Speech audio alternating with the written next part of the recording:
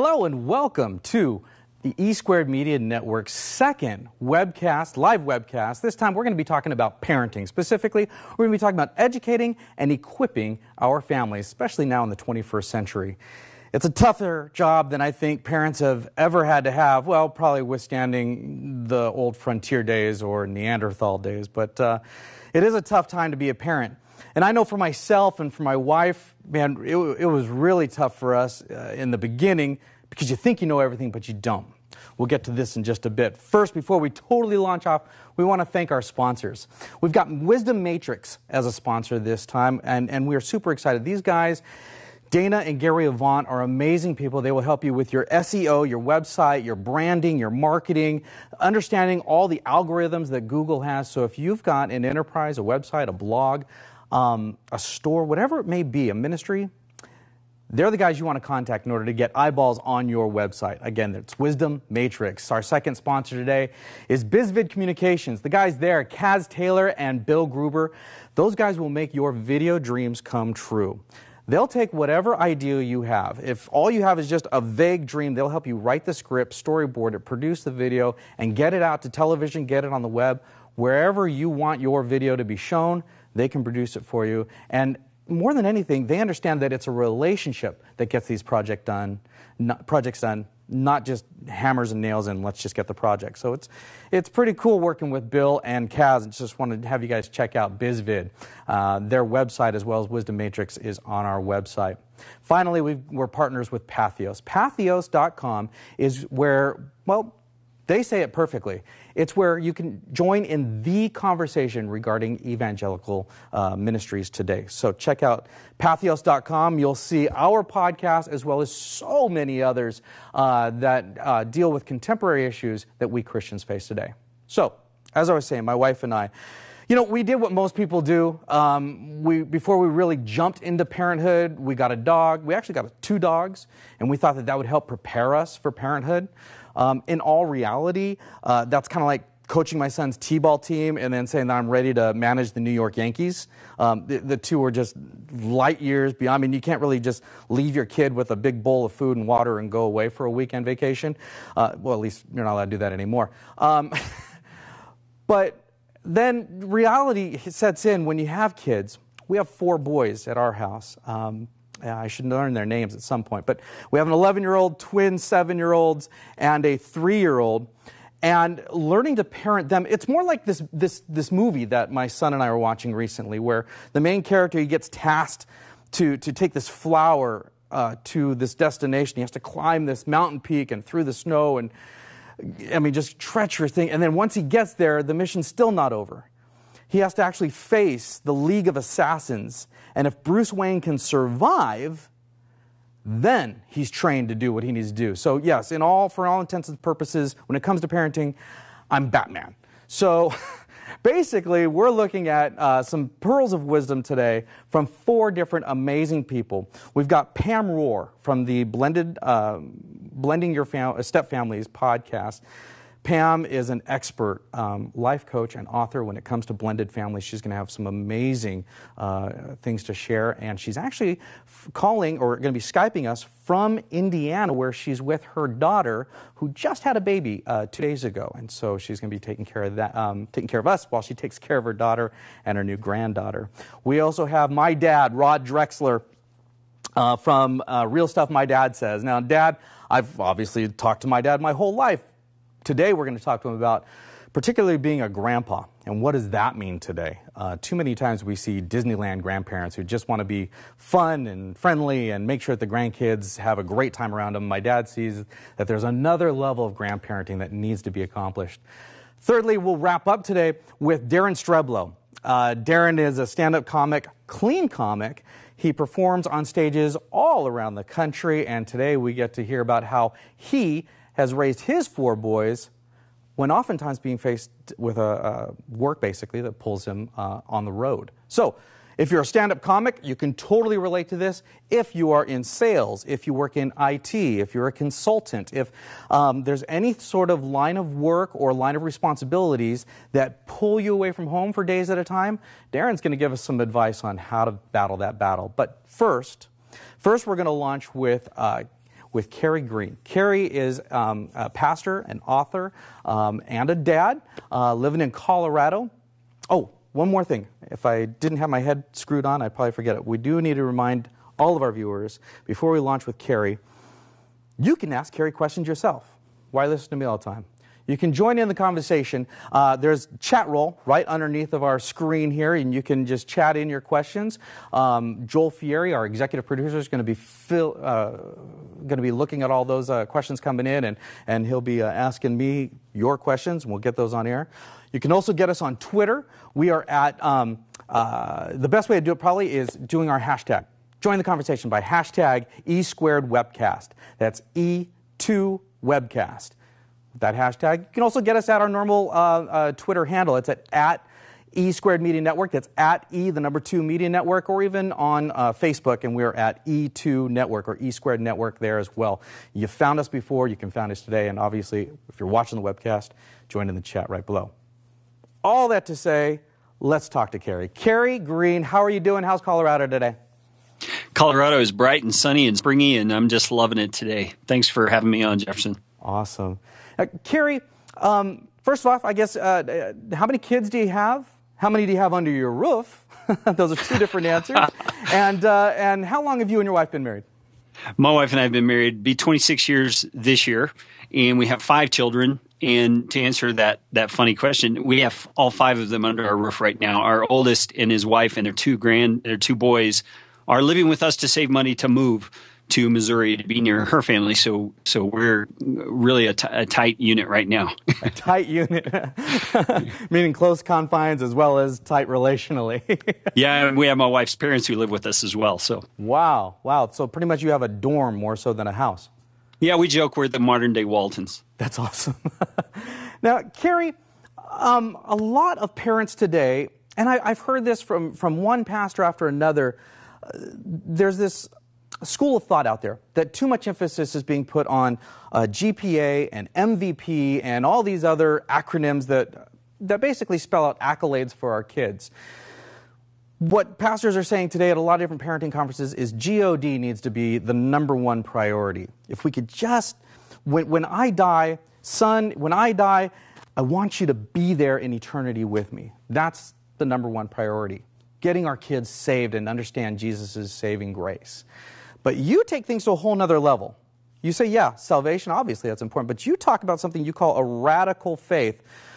I guess explain that out, flesh that out for us. What is radical faith, and what do you mean by passing it on to generations? Yeah, well, I would first say the word radical, I debated about whether I should use that because it's kind of a catchphrase right now. We hear about radical SEO and radical business and radical everything. But when I looked up the word itself, I really was struck with the need to use it because radical means beyond the ordinary, beyond what is normal for people in a particular sphere. In this case, we're talking about parenting and about kids having faith that is radical. And so when I say radical, I mean faith like Jesus had. Faith in the Father that is based in reality of who he is, not the reality of who we think he is or want him to be. It's not a comfortable faith necessarily. It's not always a faith that gets you accolades, but it is a faith that I believe is pleasing to God. And so I really stress, it's great to be saved. Amen. Hallelujah. Praise God. That's what we want. But they're on this planet for more than just being saved, more than just being good kids. They're on this planet to be on mission for Christ. And that's the kind of faith I have endeavored with my wife's great help to pass on to my children. So that's kind of what I mean by radical faith. That's whole next level Christianity we're talking about. Yeah, it really is. Now, Carey, there's a story that I always like to tell that when I was reading some of your stuff that kept popping into my mind over and over again. When I was in junior high, I was asleep one night. I was on the basketball team, believe it or not, because I'm short now, but then I was tall. And night before a game, middle of the night, probably 2:33 in the morning, my dad comes knocking on my bedroom door, waking me up in the middle of the night. And he kind of nudges me a little bit and says, "Hey, Jefferson, there's a fire next door. I need you to get up, and we need to get everybody out and get moving." So I get up, and since it's a game day, our coach had us wear ties to school and get all dressed up. And so I'm in there, and I'm putting on my sweater vest and straightening my tie, and suddenly my mom comes barreling. "What are you doing? Put on a tie. Get out through the fire next door. My room was on the opposite end of the house. I had no idea how crazy of a fire it is, and it was right next door. The house burned down, and my mom and my dad had two very, very different levels of urgency in their tone. And I always think of that when I think of urgency in today's parenting. If you're to use that as like a 0 to 10 scale, there's a fire next door, or hey, there's a fire and we need to get moving. Carey, where do you see parents should be today as far as that level of urgency in developing that radical faith in our kids? Yeah, I definitely see that parents should be toward the top of that scale. A radical faith is not just about now, it's about the next generations. Like I mentioned, I'm blessed right now to have my son and his two sons in the same house with us. And I'm able to not only continue pouring into my son's life, but to see him pouring into his son's life. And if you read Psalm 78 very, very carefully, it talks about generations worth of people. Our children will tell it to their children, will tell it to their children. And there's got to be a root or a core faithfulness that exists first in my heart, so that it's not just that I'm doing the religious deeds that make me look like a good Christian, but it's that I am having a vibrant relationship with Christ myself. And then I'm able to communicate that, pass that on through humility, through teaching, through conversation with my children, so that it becomes real for them. And then that, in turn, because it's so genuine, is passed on to their kids, and so on and so forth. That's my goal. I want to see 5 generations of my family without one child, sorry to steal the phrase, but without one child left behind in terms of their faith. I want them to be just radically sold out for Jesus Christ all the way down. Now, you just mentioned leading by example, firming up your own Christian walk so that they can see how it is that you're living out your faith, instructing your kids, being an impact on your grandkids. This seems like a tall order, Carey. If somebody is just hearing this for the first time going, wow, I just thought if I took my kids to church, put them in youth group, I thought that would be enough. What do you say to that parent? How does somebody get started in this Christian parenting, developing a radical faith in their kids? Where do you even start? Well, I understand that feeling of overwhelm, Jefferson, and I totally get it, because when I came into this thing called marriage, my wife was raised in a strong Christian family. I was not. I did not really have a clue how to be a leader in the family, how to go about any of that. But what I discovered, which was a great relief to me, is that God wants these things for us and for our children much more than we do. And he has provided the resources that we need in the scriptures through the Holy Spirit who lives in us to give us wisdom and power and strength to do the things that we need to do. And so first of all, I've just got to throw myself on him. And I've got to say, God, I am helpless in this without you. I need your strength. I need your wisdom. I need your help.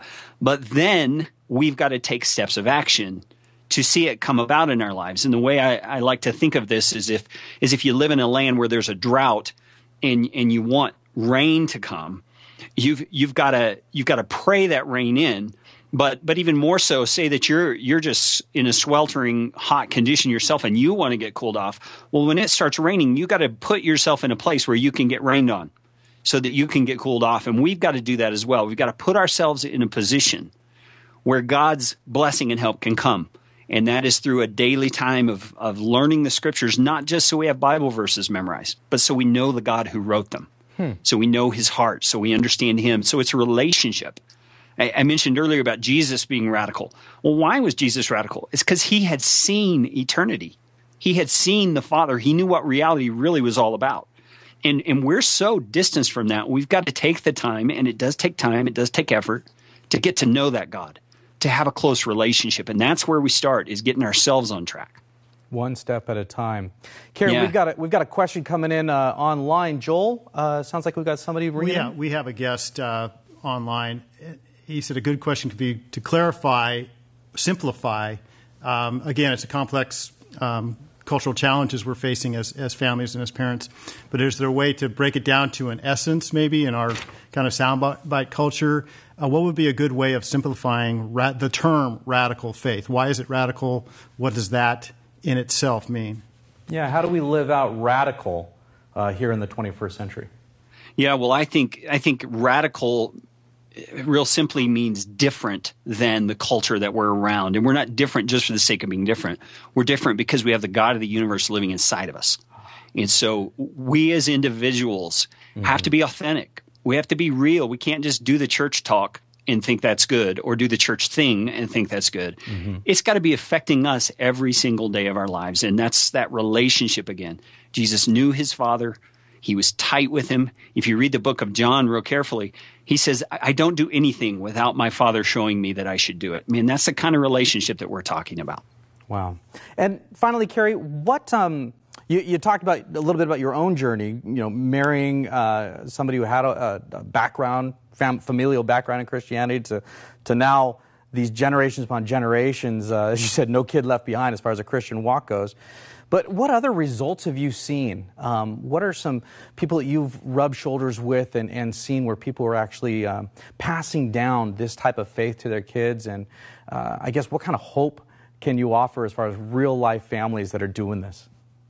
Yeah, well, obviously, I could point you to things that are happening in my family, but we have friends, we have neighbors who have taken up this mantle as well. And one couple that I think of right off the bat has one son of their own, and then they adopted from China, and some terrible things happened to them while they were in China. She was pregnant and didn't even know it, and miscarried the baby while they were in China. Oh. And so here they are in China adopting this child, and all this emotional trauma is going on.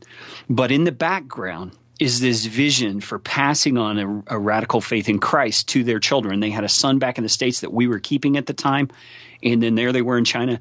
And it took them some time to walk through all that emotional baggage from that loss of the child and taking on a new one at the same time. But what they discovered was this. God is using them, just like he used his son to redeem us. He's using them to redeem this boy from China. And they named him Josiah. They're raising him in a godly family. And that little boy, he's 7 years old. He is such a light. He is such a joy because he's being raised in a family where faith is authentic and where it's talked about every day and where it's applied to life practically and where he can see mom and dad really mean this. It's not just words. It's reality.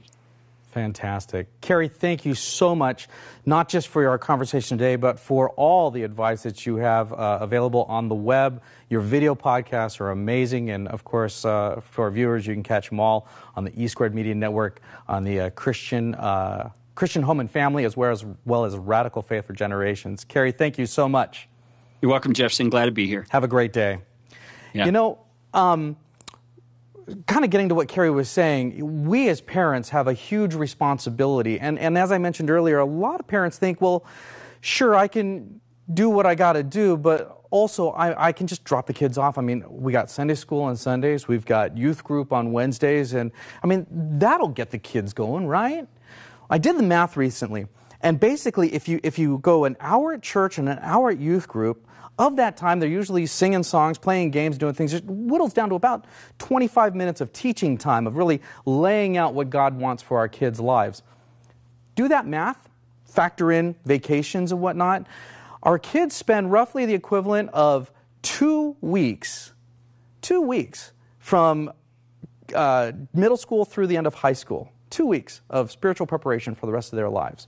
We've got a video coming up that talks a little bit about that, because in my mind, 2 weeks is perfectly fine if you're going to be training to flip burgers somewhere, but for a lifelong relationship and for setting that Christian example to the world around us, I think it takes a little bit more. So it's up to us parents. So check out this video, and we'll be right back with Pam Rohr.